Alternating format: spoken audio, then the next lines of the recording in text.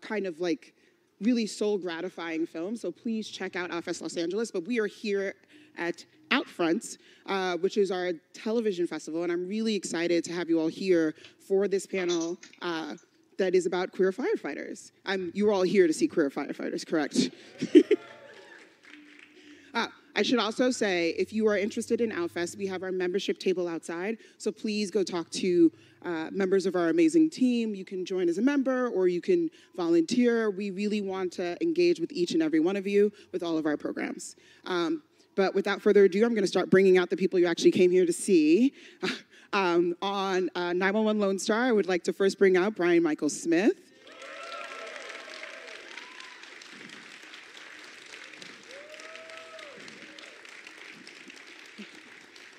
Rafael L. Silva.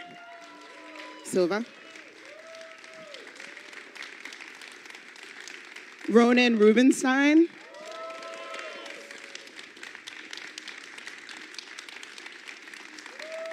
From Station 19 and 911, Tracy Toms.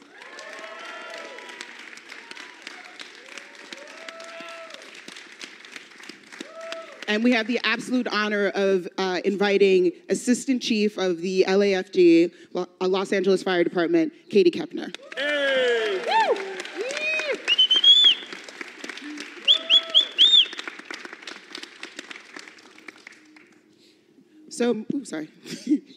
So my first question is kind of for the actors, how did you get involved with your shows? Were you excited by being on a firefighting show? Had you ever been involved in anything around firefighting prior to being on your shows? And we'll kind of start with Brian. I actually hit the first responder trifecta with this show. I have played a lot of police officers. I played an EMT, and I really, really loved 911, the original show. And I was looking to do like a guest star role or something in that vein. So I was actually here at Noe House when I got the audition notice for a series regular on this spinoff of 911. And I was just like, this is amazing. And as I kept reading the breakdown, it's like, trans firefighter, what? You know, I'd never seen a first responder as a series regular that was trans, and I was like all about it, especially in this universe because I was such a big fan of the show. So I did like a traditional audition for it.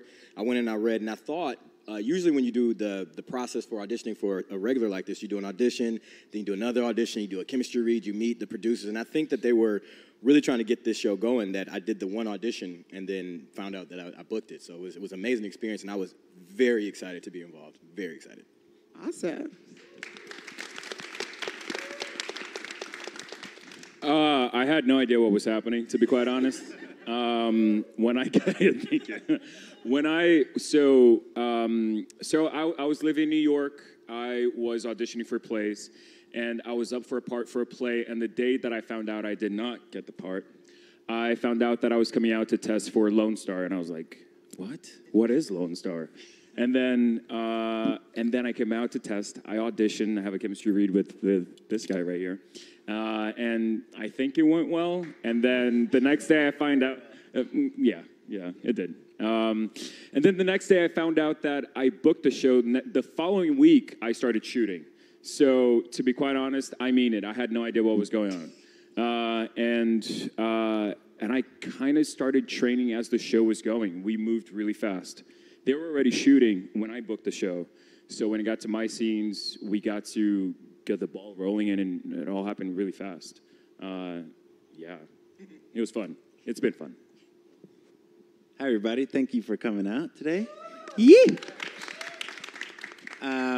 Yeah, I mean, you know, when you see an audition for first responder show, spin-off of a major hit like 911, you know, Angela Bassett, Peter Krause, and then on top of everything, Ryan Murphy. You know, it's sort of like, where do I sign up? So, you know, I was very lucky, had a couple auditions.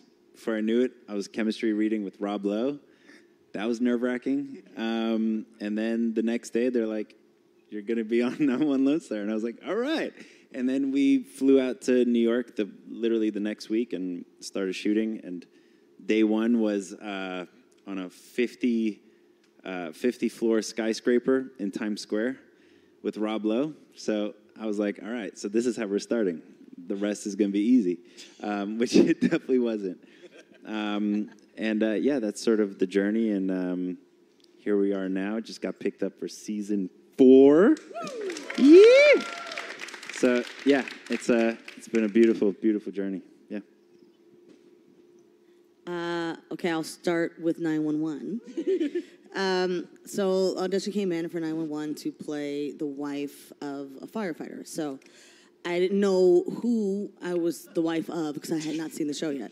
But Aisha and I have known each other for a long time. So I get in the room, and they're like, "Yeah, so you're the wife of Henrietta. That's Aisha." I'm like, "Aisha Hines, turn the camera on.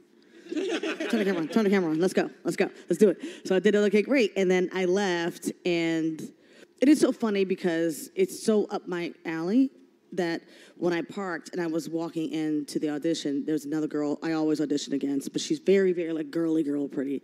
And she saw me come and she was like, I knew, I read it, and I was like, this is the Tracy Thoms part. I'm going to try to do it like Tracy Thoms. I'm going to go in there and do my best Tracy Thoms. And here you come, Tracy Thoms. Ain't you busy? And I was like, no, sorry. And I was like, sorry. And in my mind, I'm like, I'm probably going to book it, but good luck to you. Because it's just, it was so like me, you know what I mean? And there are other roles I go in for, and she's there, and I'm like, why are you here? Because she's going to book it, and then she books those. So it goes, you have those people. But then when I was leaving, I texted Aisha, and I said, so I just auditioned to play your wife. And she said, oh, please, can you be my wife? Please be my wife. Please, will you be my wife? Can you be my wife? I'm like, I already auditioned for it. So yes, obviously I'll be your wife. So then she called Tim Minear, and then next thing you know, I booked that one. Not with Station 19, Krista Vernoff is a showrunner on that show. And one of my first jobs out of school, almost 20 years ago, was Wonder Falls, and Krista was a writer on Wonder Falls. So since then, anytime she can get me in something, she does. So she texted me and was like, I have this role on Station 19. It's like the biggest guest star I've ever written. Will you do it? And I'm like, yes. And I didn't even know what it was. I was like, sure. And then we got the dates in the script, and people are like, you're in 45 pages of this episode. I'm like, okay, so it must be like a hostage situation or something where everybody's in the whole thing. Because no, it's just you and one other actor every time. And I'm like, what am I doing? And they're like, you're the therapist. I'm like, oh my God. So I'm the therapist on Station 19 for all the firefighters on that show. So it's very confusing to people I know that I'm on 2 firefighter shows with 1s and 9s in the title. But here I am. She's a doctor on both shows as well. And then Katie, very different process of getting into the firefighting business. You've been at the fire department for over 20 years. How did you get started? Yes, well, I booked my role at age 24. Actually, I knew I wanted to do this since I was 15, 16 years old. I'm one of the lucky few that knew from a young age exactly what I wanted to do and was able to pursue my dream from that age. So I became an explorer, which is like a junior firefighter, and that's where I started learning about the tools, the equipment, all of the procedures, policies, how much physical strength you actually needed to have to become a firefighter. And I was able to gear everything I did from that point on towards getting my dream job. So going to school, I got my AA degree in fire science, I got my bachelor's degree. I went to a private fire academy, I became an EMT, I did everything I could to build my resume to become the most highly qualified candidate for the job. It took me 7 years. I took my first test when I was 18, and it's such a competitive career that it took me 7 years, so I got hired when I was 24. I have 22 years on the job now, and every day I go to work, I'm smiling because it truly is my dream job.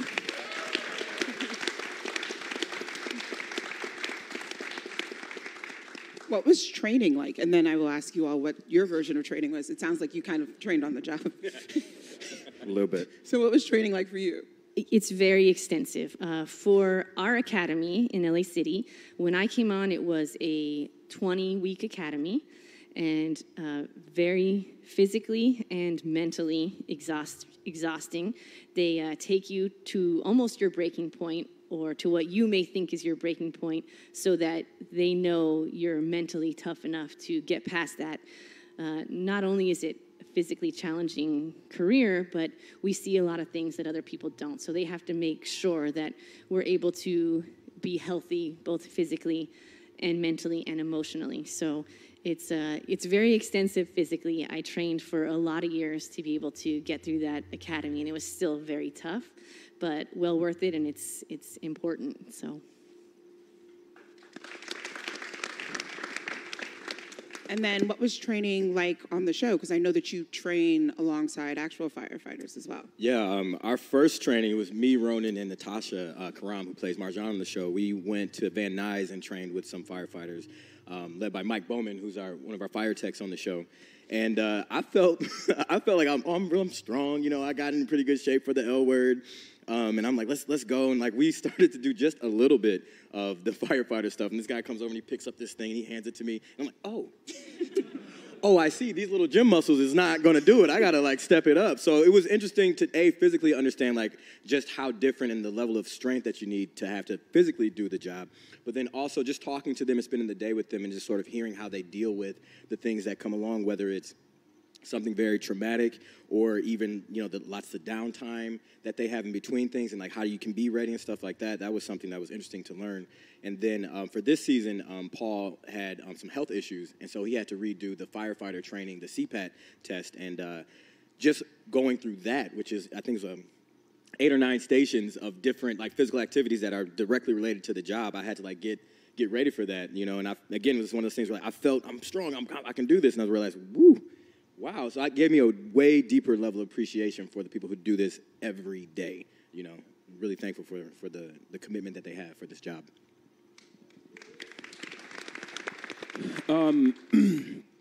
I feel like my training was a little bit different given that I play a police officer in the show. So it's really interesting. So yeah, just like what Brian said, I grew up playing sports. I grew up being physically, active. So that sort of, I thought I understood what that meant until I actually had to understand what police officers have to do on a daily basis. So training for that, one, and also two, I think the journey. So as I said, I learned on the job quite literally as we were shooting scenes where I needed to be a police officer, but also a police officer not only in uniform, but in mind, in heart, and in the presence. Because, I personally didn't grow up around firearms. I didn't know what they felt like. I didn't know what they sounded like, what they smelled like, how powerful that is, right? That instrument that can take a life. So as I was being trained by our tech advisor, season 1, Chick Daniels, I met up with him and we sat down and he told me, it's like, this is absolutely, he didn't have to tell me this, but you have to say, this is not a toy. This is not something to just hold it without the dignity that it deserves, because it is a powerful tool. So learning how to shoot, learning how to read as in physicality of people, because when you're responding to a call, you don't know what you're walking into. You don't know if this is going to be the last day of your life, and that's right as a first responder. So getting into that mindset, it took a lot of reading. I read the Austin Police Manual, which was like 700 pages, and I only say that because there's a specific style of writing which also helps in the way that police officers also talk. So that was extremely helpful. I straight up went to YouTube as well. I watched thousands of hours of dash cam footage, like also the body cam footage as well. I wanted to see what it felt like in the moment when things hit the fan and it goes sideways. I want to know what that sounds like, what that smells like, what that looks like, and what that feels like. And it is it's a different world. And in order to step into that uniform, you really have to respect their job. And as an actor, I'm speaking specifically as an actor. And yeah, it took a lot of emotional and mental breakthroughs in order to really portray that respectfully.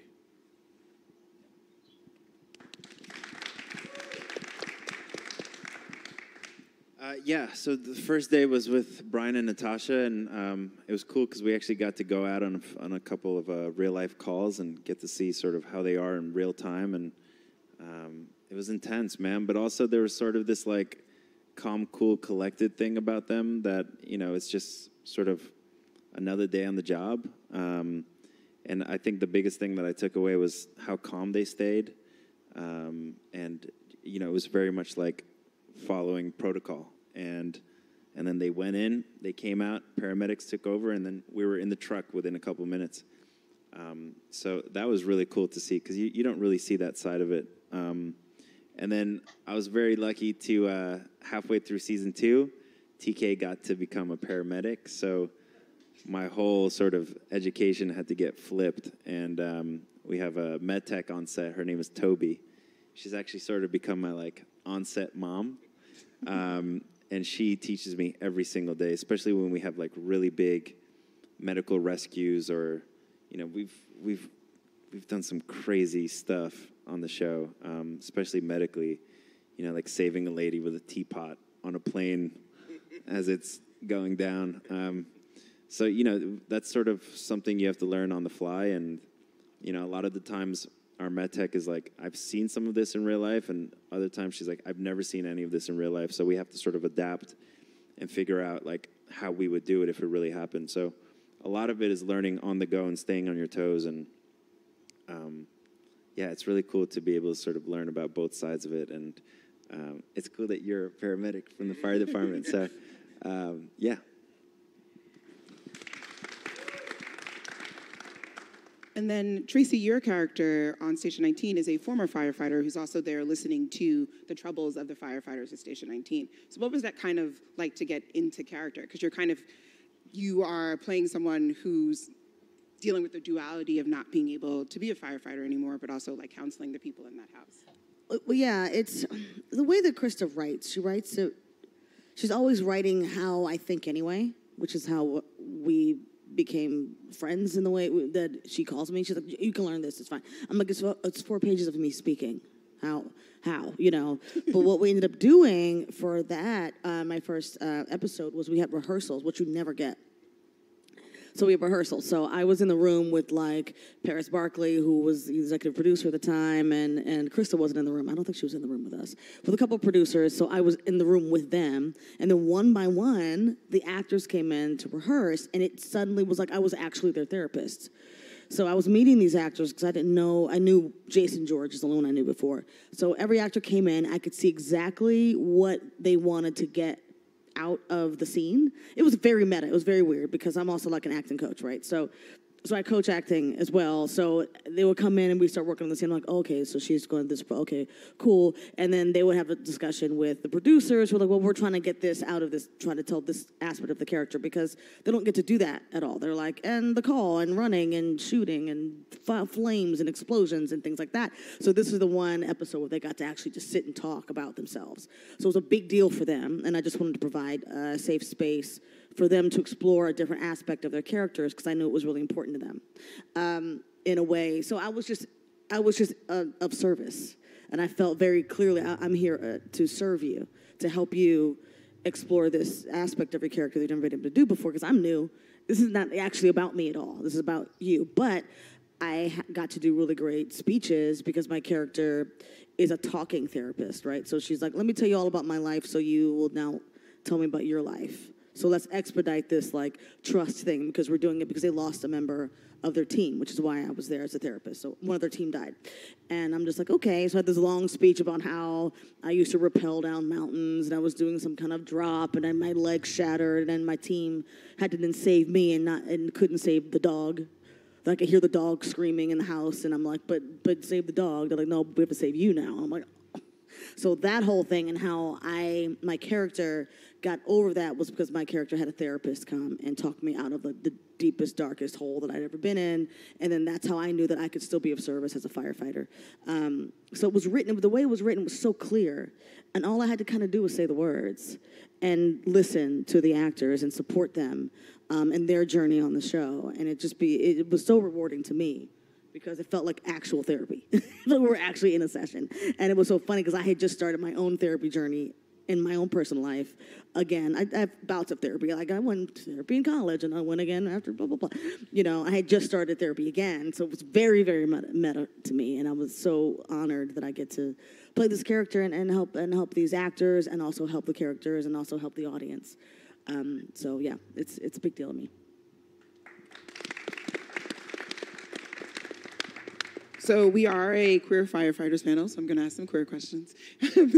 I wanted to ask Katie, were you out to your house when you first joined your firehouse? No.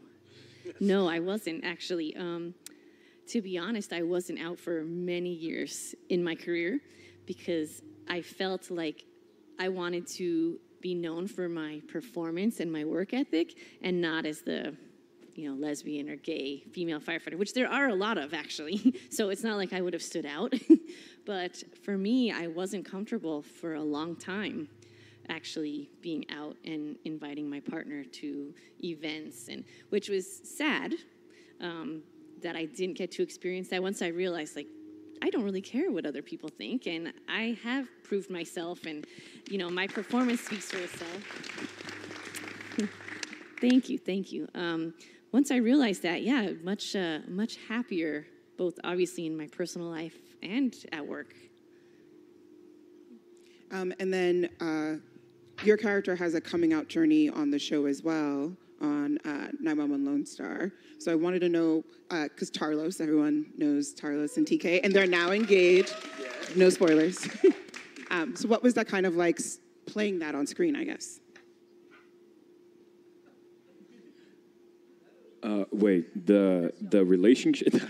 Oh no! Like the coming, like the starting the relationship off, I guess, on screen. Started off with a, hey, want to dance? I had the audacity to say that, didn't I? Want to dance? Yeah. And I like, yep. And the rest is history. No, but yeah, the writing, man. It's like that's how it all begins. It's the writing on the page. We were really, really lucky. We had Ryan Murphy, Brad Falchuk, and of course Tim Minear, who's our showrunner. And they built these beautiful characters, and then they built this beautiful relationship. And they clearly had big aspirations for the couple. I don't know if they thought it was going to be this epic, so that's because of you guys, so thank you. But, it starts on the page, and it's just a really honest, beautiful, complicated relationship. And we've been through a lot in the show, and as many of you know, we just got engaged. So to go from, hey, want to dance, to will you marry me? It's a beautiful, beautiful journey. And yeah, I love Tarlos, man. I love them so much. I look for that as well. I've said this in so many interviews, and I feel like I'm repeating myself, like I'm a broken record, so I'm going to do it again. I look for that as well in my personal life, in books, in films, in television. Where are the gays at? Like, where are the queer stories at? That's because this is my world. That's your world. That's your world, And I think it's so crazy to me that any story being told does not include, first of all, a queer character of color, or a person of color of a different background, because the sun shines for all of us. If you go outside and you encounter someone with an umbrella and the sun is just hot on you, and they come up to you and they put that umbrella on top of you and they say, the sun doesn't like you, it doesn't belong to you, you just look at them like, what? Get away from me, bye. And then you continue walking, because that light belongs to you, belongs to all of us. There is space for all of us. You don't need to come to me with your umbrella and try to hide me and put that shade on me. So for me, every story that is told needs to include that, because that's just the world that we live in. And if that's not your reality, well, get out of the house. Go find that reality in which that world does exist. Don't discriminate because your ignorance is the leading part of your is the leading role in your storyline. You know what I'm saying? So I get to do that. I get to play that. So yeah, I sprinkled that stuff on that scene because I want to see that on screen as well. So yeah, I put the spice on it.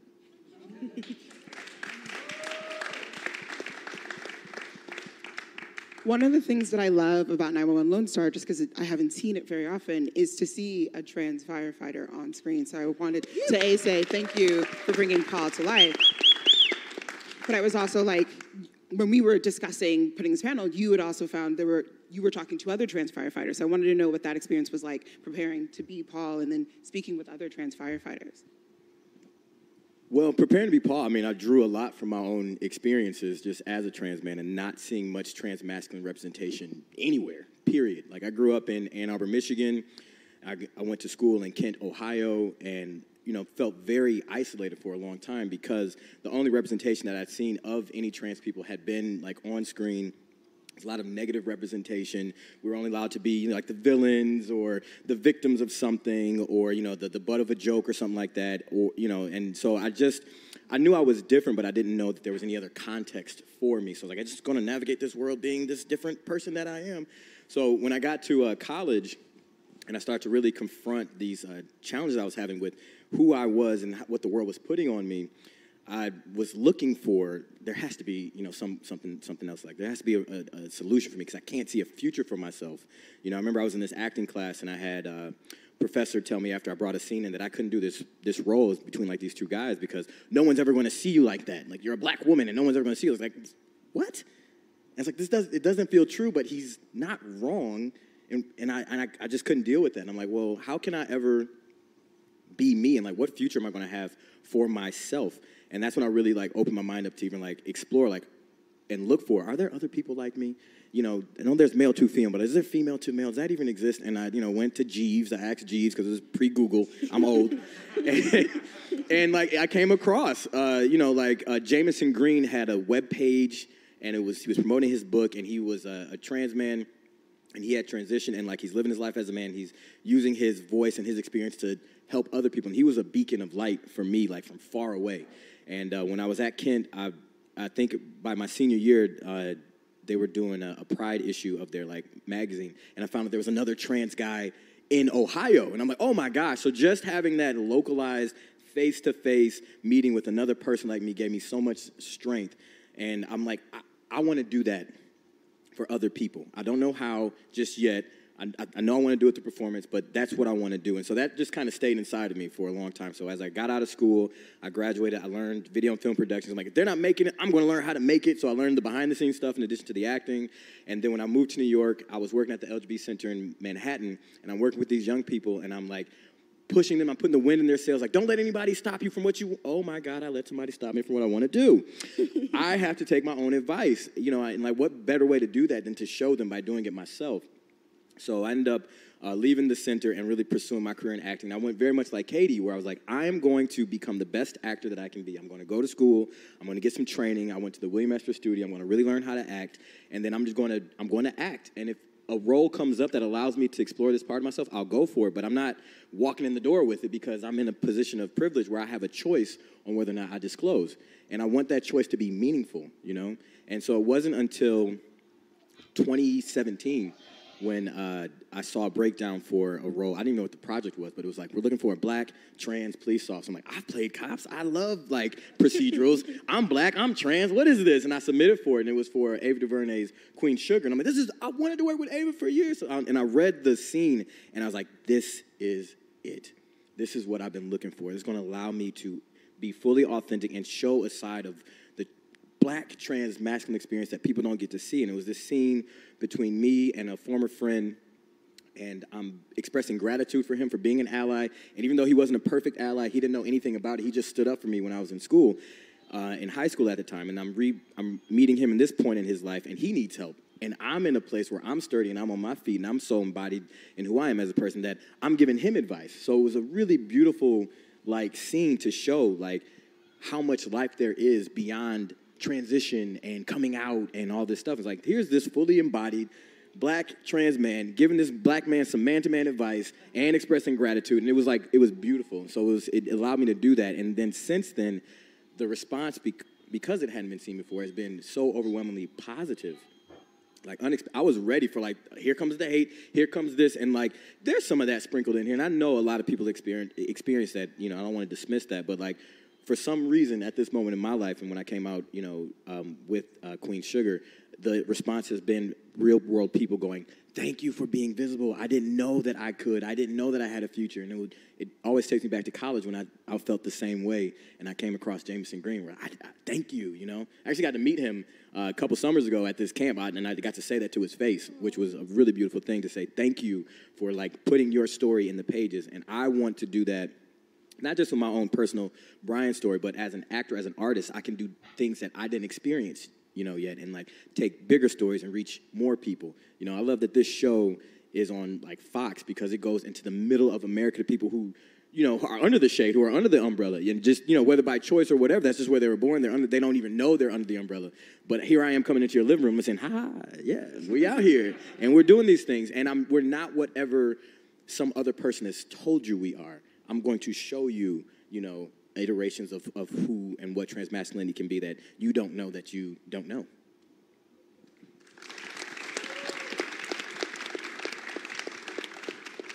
Thank you. And then, Tracy, one of the things I really enjoy about seeing on 911 is seeing kind of the relationship of someone who's in a fire department and then their partner. Again, to see the journey that they go through on screen when one person doesn't actually work in the same field. Your character's a rocket scientist, so it's not like, you know, you're no slouch in that particular relationship with Hen. No, I'll pull my weight.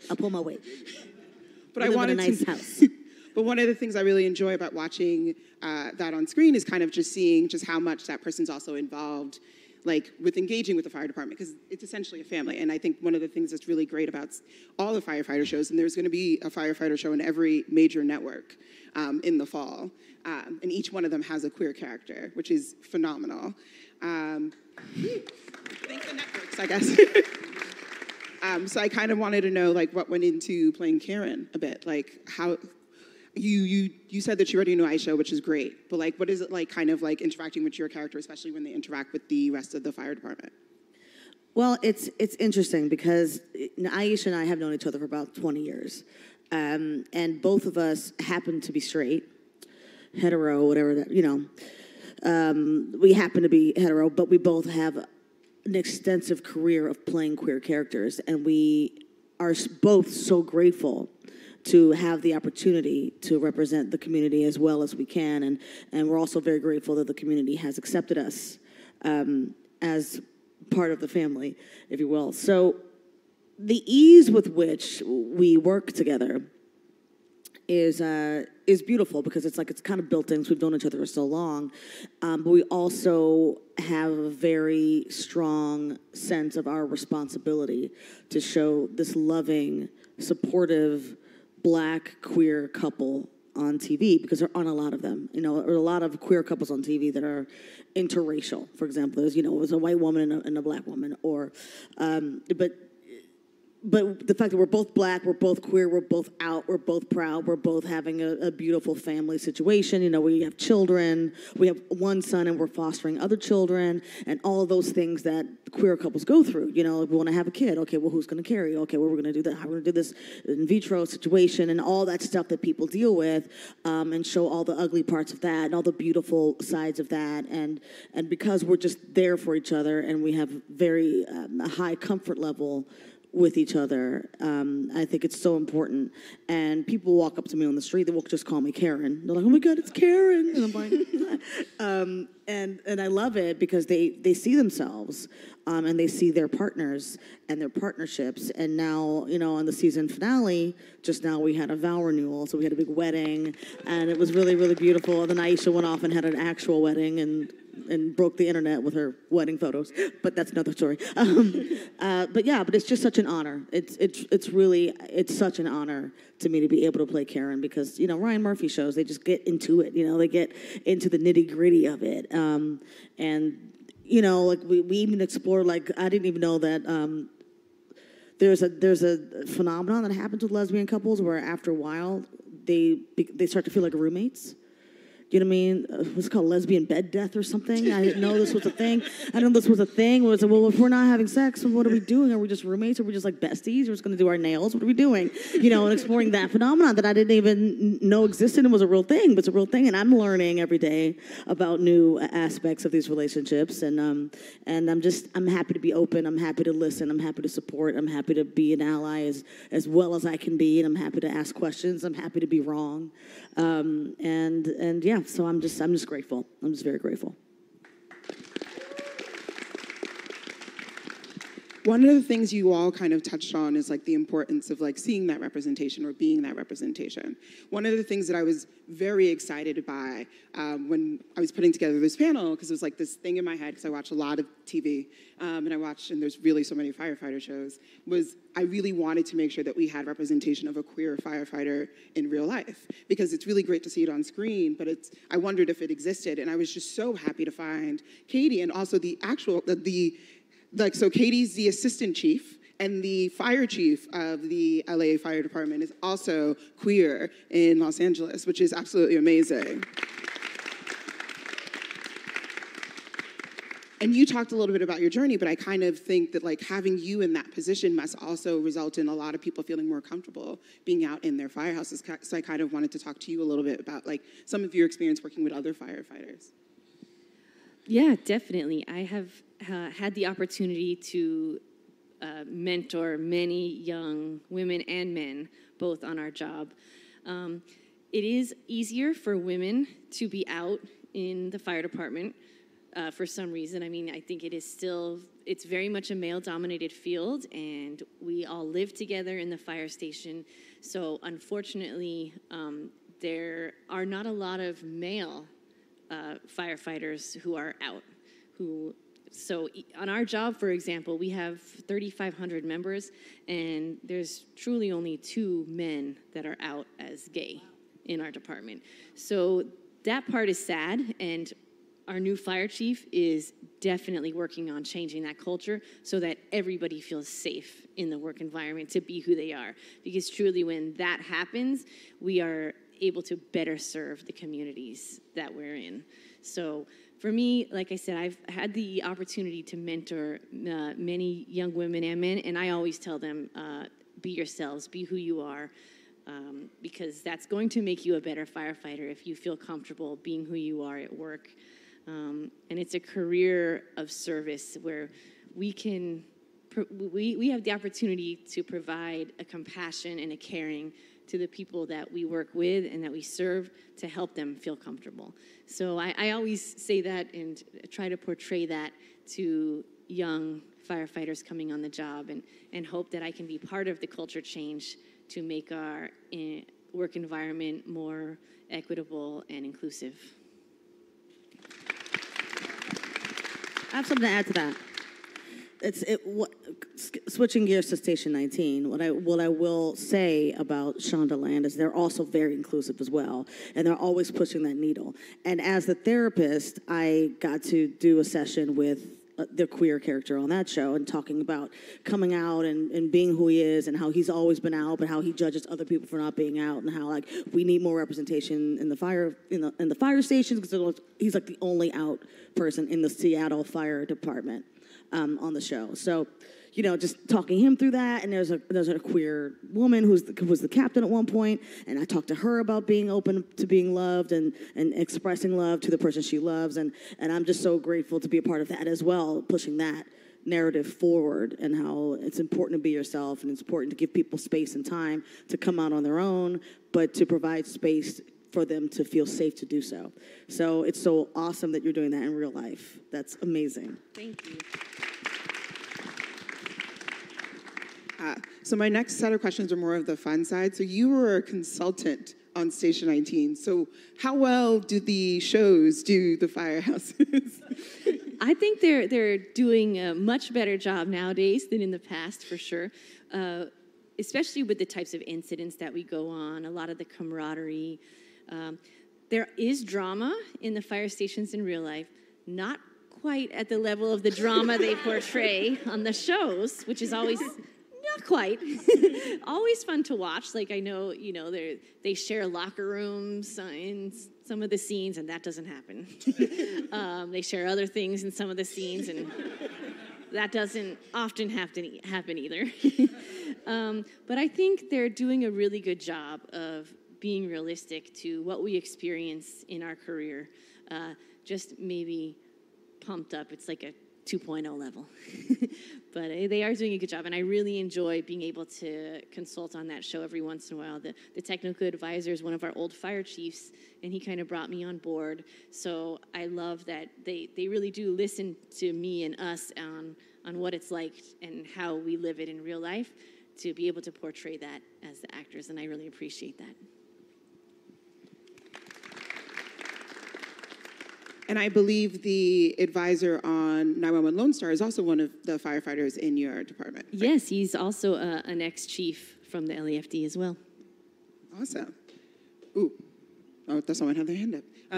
My next, I guess my next one is more of a, because we are getting towards the end of our time together. But I wanted to check first, what's some of the wildest things you've had to do on the show? And then what is the wildest call you've had to do in real life? This is tricky because there's a lot of wild stuff. No, there is. Like, oh man. I don't know, like just wild in general, but just sometimes like as an actor, when like I've come from, you know, basements of Brooklyn, like black box theater. So to go from that to like Disney Ranch and, you know, upside down airplane smoking and like you understand like, oh, this is how you spend $200 million on something, you know what I mean? Because they go all out. So the sandstorm was something that was just like so crazy to be a part of, you know, and that we did the elevator with the fire and we're pulling the people out. So I mean, just in terms of, for me, the scale of the things that we do sometimes. Even the finale we just did with the collapsed building, and I'm like up on this aerial ladder like 50 feet in the air, and I'm looking down, and it looks like a real like scene, and just how many people, like 350 people plus, committed to making this look as real as possible. That's wild to me sometimes, for sure.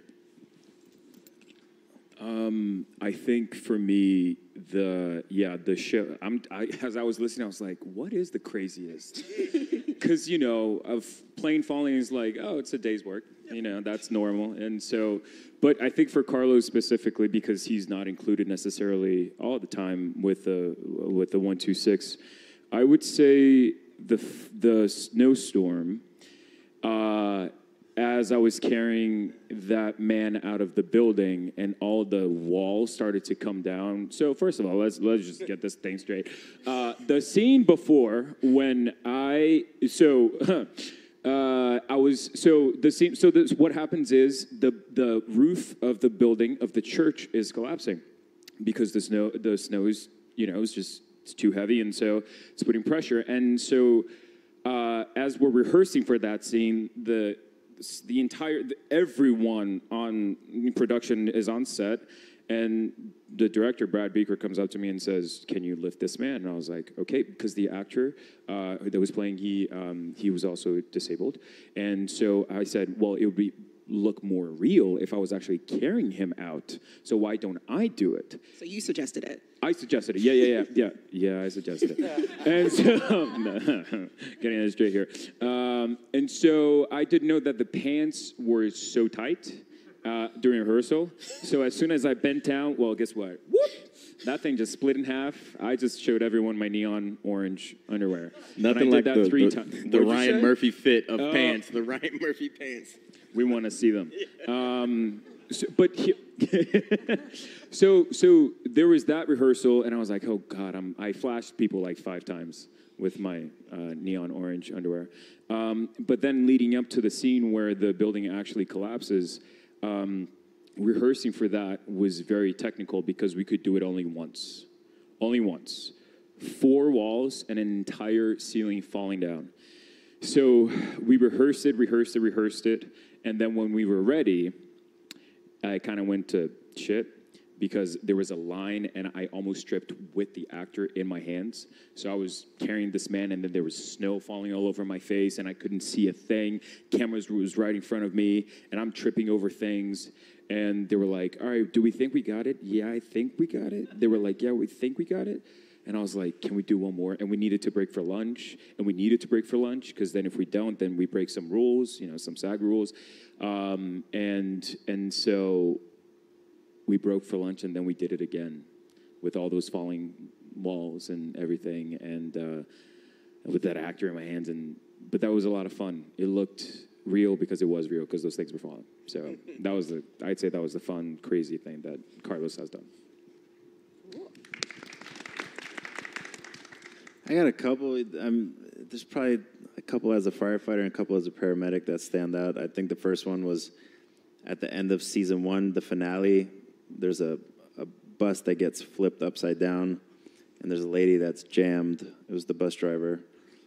The bus begins to fill up with water, so I have to perform underwater CPR, which you can't fake it. You got to do the real thing. And while all that is happening, the bus catches fire, so I have flames breathing down on my back, and that's real.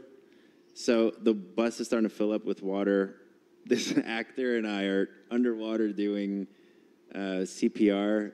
The flames are super hot, and then the bus starts filling up with gas and smoke, and that was not fun to do at all. And that actress was such a trooper, and we shot that for hours and hours and hours, and we did it. And then probably the grain silo was crazy when I go in after Marjan, and that's real. You know, a lot of it is practical. That's what's so cool about the show, and diving headfirst into grain silo and not knowing where the exit is, and you sort of just like close your eyes and you pop out. But I think as a medical, the craziest thing was during the snowstorm, the 3 of us are huddled in this tiny station wagon, and I'm in the process of developing severe hypothermia. So I'm soaked and shivering, and we have to pretty much warm up the blood of this young boy with this crazy fancy machine. And we're doing all this really intricate passing back and forth of tools, and that's all pretty much real. And just shivering uncontrollably for like 12 hours will give you quite the migraine. So, yeah, TK's been through some shit. I thought you were gonna say the teapot, and then I was like, oh no, we're going another direction. The teapot, actually, to be completely honest, the mechanics of it seemed complex, but once you put the teapot in, it's just, you know, it's a really beautiful, dramatic scene with Genevieve. That's her name. But the actual mechanics are pretty simple. I think just physically shivering, and then all the tools with Gina Torres, that stuff was crazy. And also a station wagon, you know, it's like so uncomfortable, and your knees are all destroyed by the end of the day. And yeah, we definitely put our bodies through it, for sure. Mm-hmm.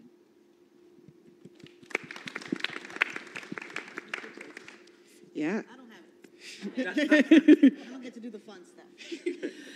I will say I've never had to deal with a snowstorm, a sandstorm, a Sharknado, none of that. For those of you that remember that movie. And when you say wildest call, that could mean so many things. Well, yeah, no, it could be, I know on 911 they had like a person covered in spider webs at one point, like had been, so like it doesn't have to be like the most physically hard. Like what's like I think the call that would be surprising? A surprising call. Well, we've had people stuck in precarious situations and things stuck on people in precarious situations, which are always unique and interesting for us to be innovative in how to get them out or things off.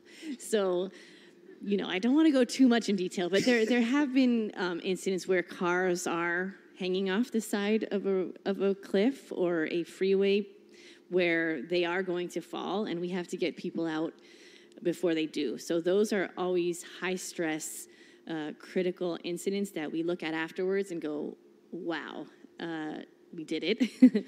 Thank God. And a lot of, you know, just traffic accidents or fires where we do pull people out, and you don't think about it while you're doing it, but afterwards, really, it's when you take a moment and realize how lucky are we that we get to do this job through some of the craziest times of their lives, and we get to come on scene, our training kicks in, like you talked about earlier. We don't think about it, we just do it, and then later on take a breath and say, wow, how lucky are we to be able to do this?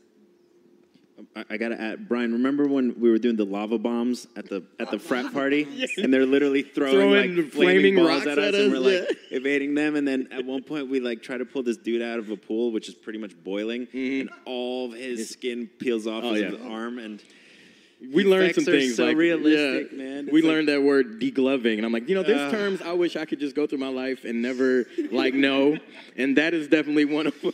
Yeah, it's some gnarly stuff, man. Well, I want to thank you all for coming here and sharing your amazing stories, but also just like being yourselves on screen, because I really do think I work for a queer filmmaking space, so like this makes the most, but like seeing things, seeing versions of yourself on screen, seeing it in real life is really how we change the world. To be able to tell your story authentically, or to just see someone live a life that you don't know that you necessarily can do, but like actually get the opportunity to. And I want to thank each and every one of you, because you all do it in a different way. So thank you all so much for being here. Thank you for putting this together. All right, and thank you all for coming. If you would like, you can stay for the next panel, which is at 5, in which we are going to have the cast and contestants from Legendary. But I just want to say thank you all for coming out.